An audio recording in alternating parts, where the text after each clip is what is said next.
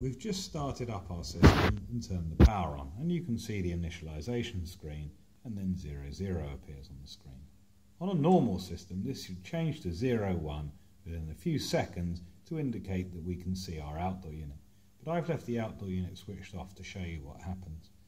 If I leave this for 6 minutes flashing like this, you will see an error code here, E604, which after about a minute will change to E101. It just means the outdoor unit is switched off. So let's go and have a look out there. We can see here that there's no power at the PCB.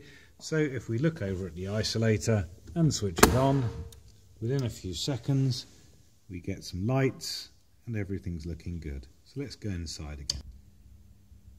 A few seconds later we can see that the display has changed to 01, showing an outdoor unit has been seen, and we will now start our initialization. This takes about 2 minutes and then we'll return to normal screen.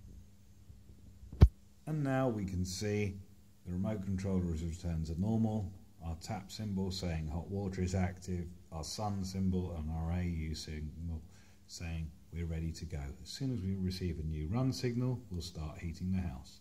The unit is fixed.